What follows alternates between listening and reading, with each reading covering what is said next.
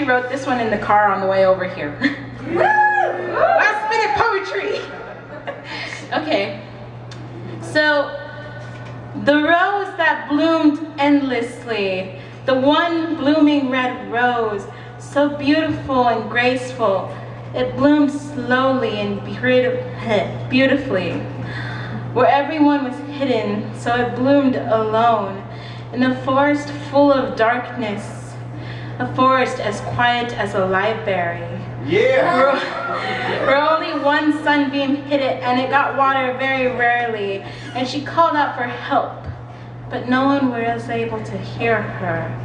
Her petals were as red as blood, and her thorns were as sharp as daggers.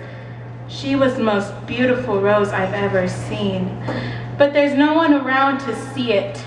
That rose that bloomed alone in that forest, as silent as a library, hidden away, alone, for all eternity, never was ever seen. She bloomed until she died.